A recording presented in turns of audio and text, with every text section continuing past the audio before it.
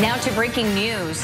The U.S. Supreme Court unanimously rejected an effort to restrict access to the abortion pill. A group of anti-abortion doctors questioned the FDA's decision to make it easier to get mifepristone.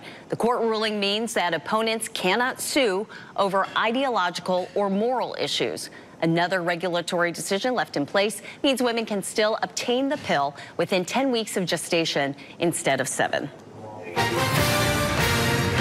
And happening right now in the WRAL Life Center, we're monitoring reaction to this news, Renee. First, I want to show you a tweet from Attorney General Josh Stein. He posted this to X, writing, "The Supreme Court rejected a lawsuit challenging the regulation of the abortion pill mifepristone. This ruling preserves our recent win here in North Carolina defending mifepristone. We must prevail in November to protect women's reproductive freedoms." I am checking Governor Cooper's Twitter. He has not tweeted anything as of yet, but another representative here that is actually voicing his opinion as well. Representative Jamie Raskin of Maryland saying today is a victory for people who think we should all make our own medical decisions with our doctors. And he writes, in the end, the fight for freedom and health care does continue.